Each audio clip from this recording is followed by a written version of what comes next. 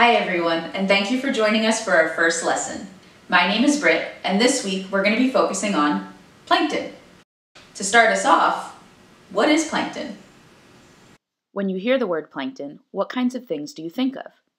Go ahead and pause this video for a moment so you have time to write some things down or share your thoughts with someone sitting next to you. When you're ready, go ahead and hit play again.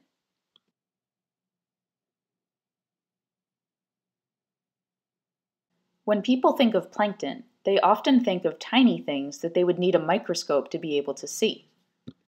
But what if I told you that this is a plankton and this is a plankton? How do we define it? Plankton comes from the Greek word planktos, which means drifting. So plankton are drifters. They cannot swim against the ocean's currents. They just have to go wherever the ocean pushes them. It's really more of a lifestyle than a classification, because all kinds of creatures are plankton. Plankton are living things. When scientists organize plankton, we put them into one of two groups based on how they get their energy. They are either considered phytoplankton or zooplankton. How do you think these two groups might get their energy? Take another pause break to write and discuss.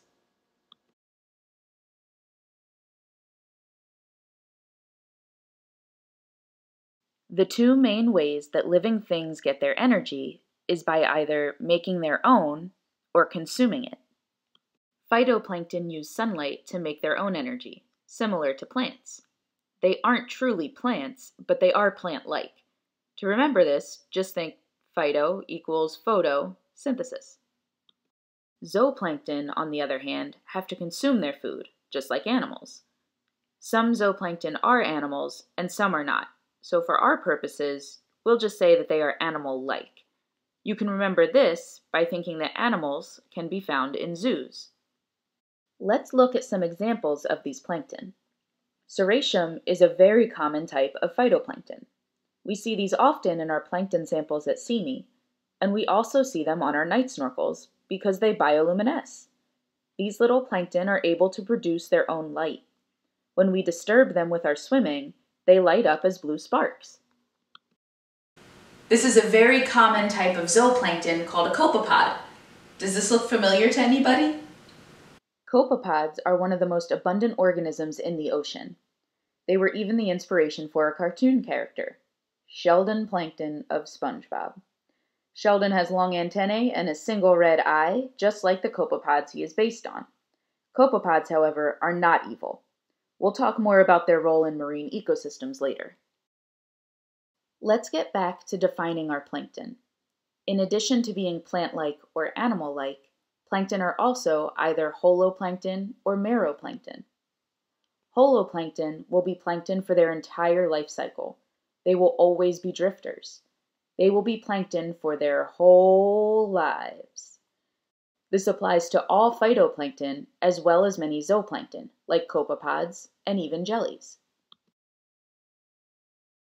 Our final group of plankton is called meroplankton. They are plankton for only a part of their life cycle. They start out as drifters, but eventually they grow strong enough that they can swim against the ocean's currents. So they're plankton today, but not tomorrow. Can you think of an animal that might start its life as a drifting plankton? Take a moment to write and discuss.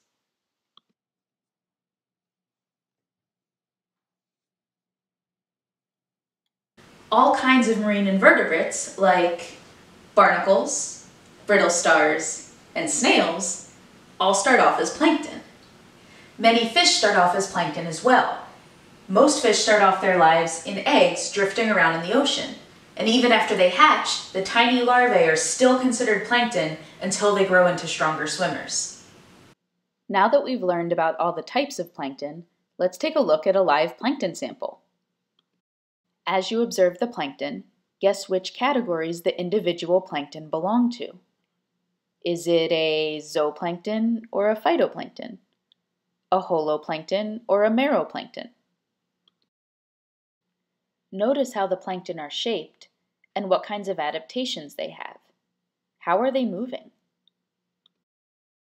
Do you see anything that you recognize from our lesson? I'll leave this sample up here for a bit so you can write down and discuss some observations.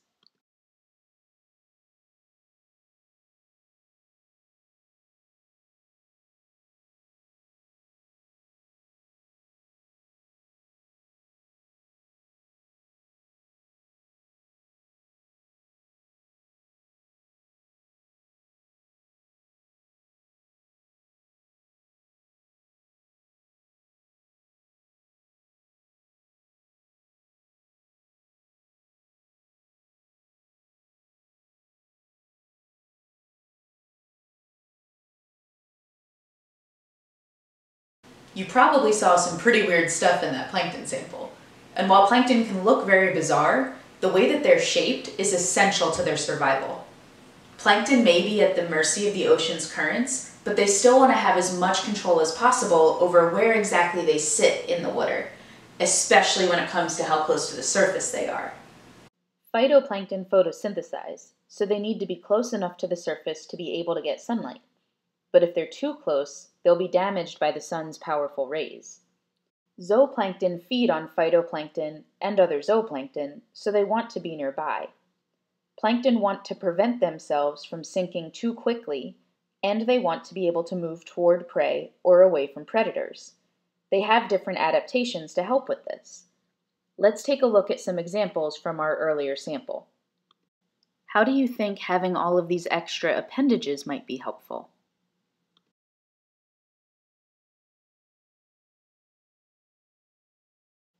What allows this plankton to move through the sample?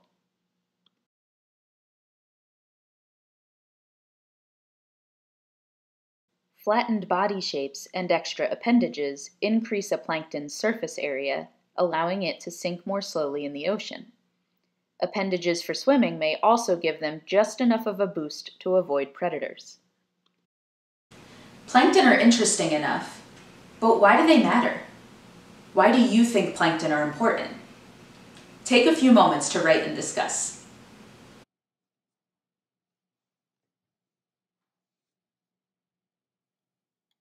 As we said earlier, phytoplankton use sunlight to make their own energy through photosynthesis. As they do this, they give off oxygen as a byproduct. Scientists estimate that as much as 80% of Earth's oxygen is produced by phytoplankton. In addition to giving us the oxygen we breathe, plankton are a vital part of the food web. Zooplankton eat phytoplankton and other zooplankton, and those zooplankton are food for many fish and invertebrates, which are then food for larger fish and invertebrates, which are then food for us. If we lose plankton, the whole thing falls apart. We don't always give them much thought, but plankton keep us going. Thanks, plankton. Thanks for joining me at CME to learn all about plankton.